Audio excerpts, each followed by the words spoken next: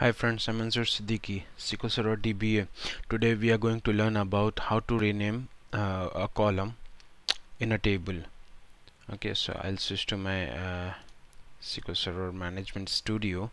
Here I'm going to use student table. Okay, and we'll rename a column.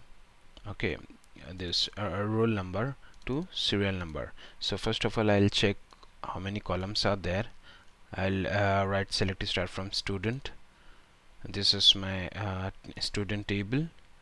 Okay, and I have a roll number, title, first name, middle name, last name, and country. And I want to change this roll number column to serial number. Okay, so I'll write sp underscore rename. This is the command to rename a column in a table. Sp underscore rename, then your student, and this is your table name dot column name, comma, it's your new column name. Okay, so you have to just select it and execute it. Okay, you'll get message changing any part of an object name could break scripts and stored procedure. This is just for information, and I'll again go and select start from student. I'll execute it.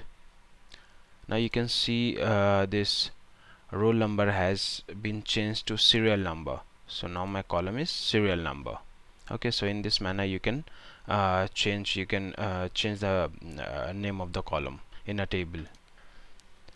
Okay, as you can visit to my website sqlserverlog.com and refer more articles. Thank you.